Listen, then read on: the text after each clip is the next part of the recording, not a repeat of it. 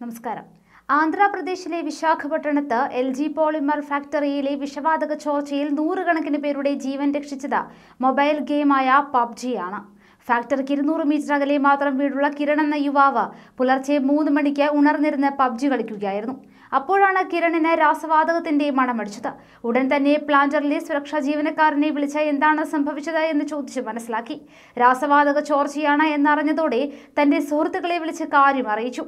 ഇതിനെ തുടർന്ന് ഈ സുഹൃത്തുക്കൾ വീടുകളിൽ കിടന്നുറങ്ങുകയായിരുന്ന നൂറുകണക്കിന് പേരെ വിളിച്ചുണർത്തി ഉയരം കൂടിയ പ്രദേശത്തേക്ക് നീങ്ങുകയായിരുന്നു. അതേസമയം ഇവർക്ക് മുന്നറിയിപ്പ് നൽകിയ കിരണിന് ഇങ്ങനെ രക്ഷപ്പെടാനായില്ല എന്നാണ് കിരൺ ആദ്യം വിവരം അറിയിച്ച പതാല സുരേഷ് എന്ന വ്യക്തി ദ വീക്കിനോട് പ്രതികരിച്ചത്. കിരണിന് ഓടിയെത്താൻ സാധിച്ചില്ല. ആരോഗ്യ പ്രശ്നങ്ങൾ നേരിട്ട കിരൺ ഇപ്പോൾ ആശുപത്രിയിൽ ചികിത്സയിലാണ്. വാതക ചോർച്ച സംബന്ധിച്ച് ജനങ്ങൾക്ക് സൂചന നൽകുന്ന സൈറൺ ഫാക്ടറിയിൽ നിന്നും മുഴങ്ങിയില്ല എന്ന ആരോപണം ഉയരുന്നതിനിടയിലാണ് പുതിയ സംഭവം പുറത്തുവരുന്നത്. പുലർച്ചെ 3 മണിയോടെയാണ് വാതക ചോർച്ച അനുഭവിച്ചത്. അതിനാൽ തന്നെ ഫാക്ടറിക്ക് സമീപമുള്ള ഗ്രാമങ്ങളിലുള്ളവർ നല്ല ഉറക്കത്തിലായിരുന്നവരാണ് മരിച്ചവരിൽ വലിയൊരു വിഭാഗമെന്നാണ് റിപ്പോർട്ട്. അതേസമയം വിശാഖപട്ടണത്ത് വിഷവാതക ദുരന്തത്തിൽ സർക്കാർ ഉന്നതതല അന്വേഷണത്തിന് ഉത്തരവിട്ടിട്ടുണ്ട്. കമ്പനി ഉടമകളായ LGക്കെതിരെ കേസ് രജിസ്റ്റർ ചെയ്തിട്ടുണ്ട്. വ്യാഴാഴ്ച പുലർച്ചെയുണ്ടായ വാതക ചോർച്ചയിൽ മരണപ്പെട്ടവരുടെ എണ്ണം 11ആണ്. 405 പേർ വിവിധ ആശുപത്രികളിൽ ഇപ്പോഴും ചികിത്സയിലുണ്ട്. 128 പേർ ആശുപത്രി വിട്ടു.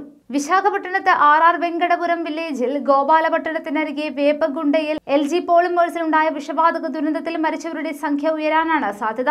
1000ഓളം പേർ ആശുപത്രികളിൽ ചികിത്സയിൽ കഴിയുന്നതായാണ് പുറത്തുവരുന്ന വിവരം. നിലവിൽ 11 മരണം സംഭവിച്ചു കഴിഞ്ഞു. മിനി ഭോപ്പാൽ ദുരന്തം എന്ന വിധത്തിൽ വിശേഷിപ്പിച്ചുകൊണ്ടുള്ള മാധ്യമ റിപ്പോർട്ടുകളും പുറത്തുവരികയാണ്. വിഷവാതക ചോർച്ച ഉണ്ടായതു മുതൽ നെഞ്ചുലയുന്ന നടുക്കുന്ന കാഴ്ചകൾ തന്നെയായിരുന്നു അവിടെ നിന്ന് പുറത്തുവരുന്നത്. പോളിമർ പ്ലാന്റിനും ചുറ്റും താമസിച്ചവരിൽ നിന്നും കേൾക്കുന്നത് ഭയാനകമായ കഥ. പോളിവിനൈൽ ക്ലോറൈഡ് ഗ്യാസ് ആണ് ചോർന്നത് എന്നാണ് പ്രാഥമിക റിപ്പോർട്ട്. പുലർച്ചെ 3:30-നും 4-നും ഇടയ്ക്കുമുള്ള സമയത്തായിരുന്നു വാതക ചോർച്ച ഉണ്ടായത് എന്ന് അധികൃതർ വ്യക്തമാക്കുന്നു. ആദ്യം ആളുകൾക്ക് കണ്ണെരിച്ചിലും ശ്വാസതടസ്സവുമാണ് അനുഭവപ്പെട്ടു തുടങ്ങിയത്. പിന്നീട് ആളുകൾ ബോധരഹിതരാകാൻ തുടങ്ങി.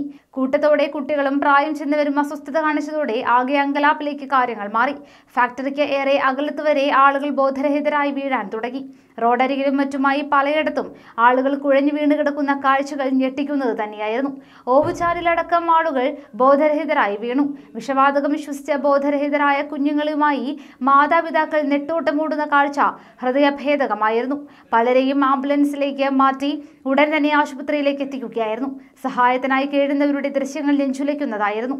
റോഡിലെ ഡിവൈഡറിൽ ബോധരഹിതയായി വീണ അമ്മയെ ഉണർത്താൻ ശ്രമിക്കുന്ന കുഞ്ഞിന്റെ ദൃശ്യം അതിലൊന്നായിരുന്നു.